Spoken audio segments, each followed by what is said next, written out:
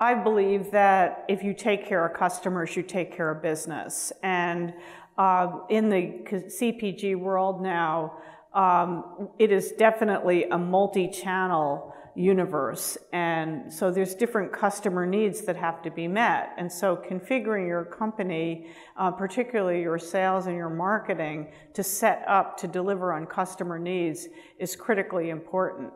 And we're seeing, pretty seismic shifts going on in the food business, whether it's demographic shifts to encompass both baby boomers and millennials, all which are two big cohorts, more health and wellness with fresh foods, and how you adjust to that.